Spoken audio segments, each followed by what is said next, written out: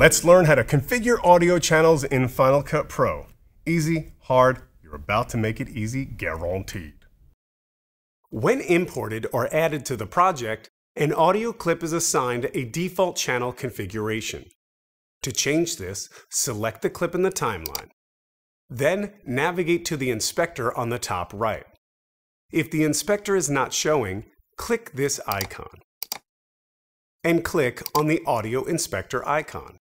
We recommend wearing headphones for this video or listening in stereo.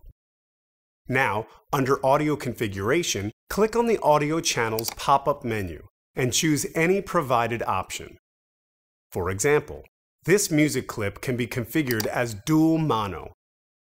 Here with dual mono, you'll notice that the maracas are in both channels.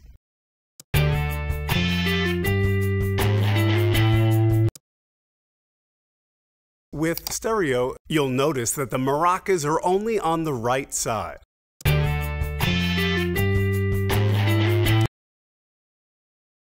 With reversed stereo, you'll notice that now it's on the left side.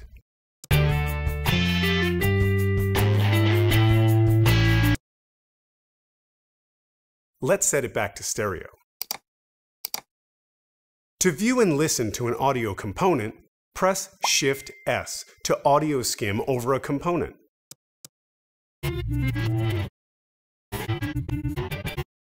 Or play it back using the spacebar.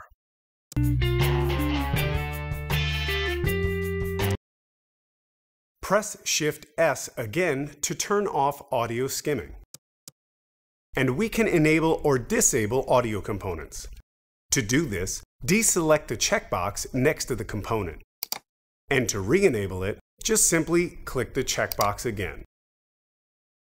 And that's how you configure audio channels in Final Cut Pro.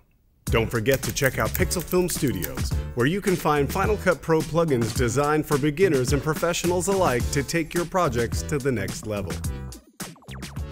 If you like this episode, please like, subscribe, comment, share, do everything you can to spread the word that Pixel Film Studios does awesome free tutorials for Final Cut Pro.